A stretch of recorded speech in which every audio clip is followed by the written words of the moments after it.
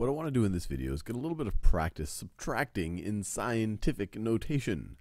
So let's say that I have 4.1 times 10 to the negative 2 power, 4.1 times 10 to the negative 2 power, and from that I want to subtract 2.6 times 10 to the negative 3 power.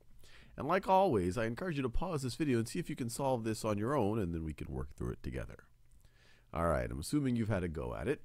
So the easiest thing that I can think of doing is try to convert one of these numbers so that it has the same, it's being multiplied by the same power of 10 as the other one. And what I could think about doing, well, what can we express 4.1 times 10 to the negative 2? Can we express it as something times 10 to the negative 3? So we have 4.1 times 10 to the negative 2. Well, if we want 10 to the negative 2 to go to 10 to the negative 3, we would divide by 10. But we can't just divide by 10. That would literally change the value of the number. In order to not change it, we want to multiply by 10 as well. So we're multiplying by 10 and dividing by 10. I could have written it like this. I could have written 10 over 10 times, let me write this a little bit neater. I could have written 10 over 10 times this, and then you take 10 times 4.1, you get 41, and then 10 to the negative 2 divided by 10 is going to be 10 to the negative 3. So this right over here, this is equal to 10 times 4.1 is 41 times 10 to the negative 3. And that makes sense. 41 thousandths is the same thing as 4.1 hundredths. And all we did is we multiplied this times 10 and we divided this times 10. So let's rewrite this. We can rewrite it now as 41 times 10 to the negative 3 minus 2.6 times 10 to the negative 3. So now we have two things. We have 41 10 to the negative 3s minus 2.6 10 to the negative 3s. Well, this is going to be the same thing as 41 minus 2.6 minus 2.6. Let me do it in that same color. That was purple.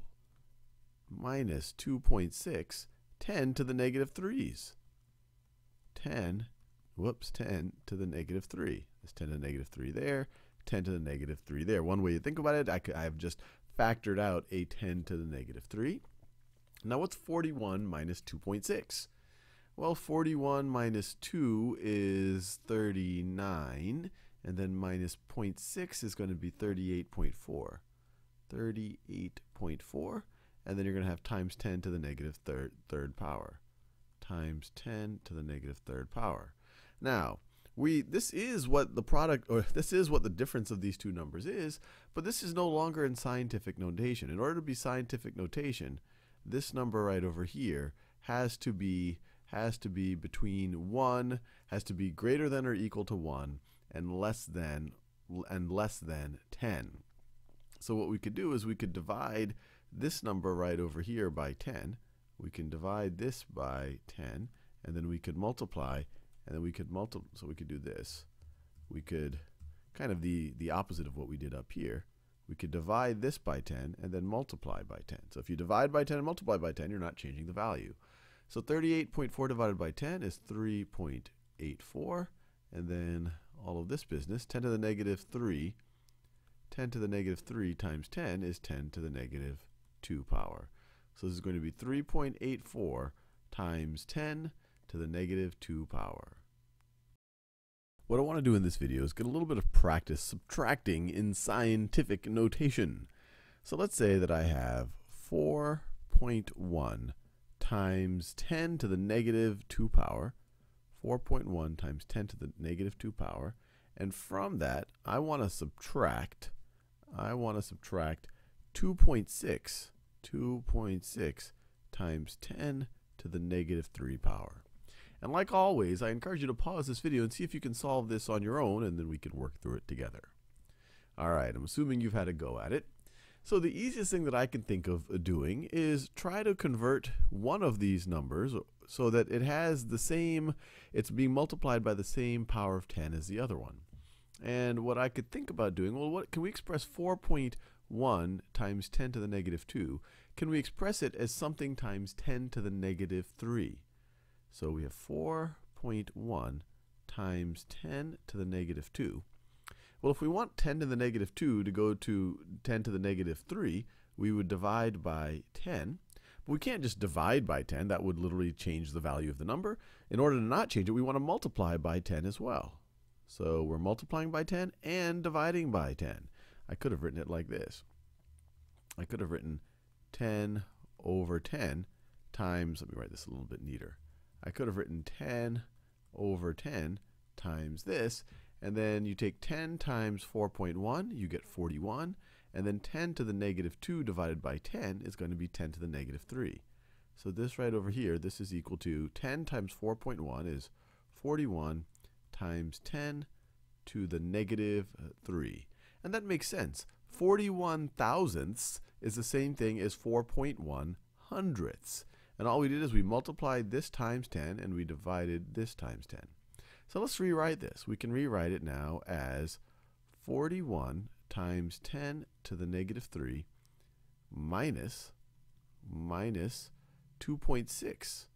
Minus 2.6 times 10 to the negative 3. So now we have two things. We have 41 10 to the negative 3s minus 2.6 10 to the negative 3s. Well, this is going to be the same thing as 41 minus 2.6 minus 2.6. Let me do it in that same color. That was purple. Minus 2.6 10 to the negative 3s. 10 to the negative 3. There's 10 to the negative 3 there, 10 to the negative 3 there. One way to think about it, I've just factored out a 10 to the negative 3. Now what's 41 minus 2.6? Well, 41 minus 2 is 39, and then minus 0.6 is going to be 38.4. 38.4, and then you're going to have times 10 to the negative third power. Times 10 to the negative third power. Now, this is what the product, or this is what the difference of these two numbers is, but this is no longer in scientific notation. In order to be scientific notation, this number right over here has to be between 1, has to be greater than or equal to 1, and less than 10. So what we could do is we could divide this number right over here by 10. We can divide this by 10, and then we could multiply, and then we could so we could do this. We could kind of the opposite of what we did up here. We could divide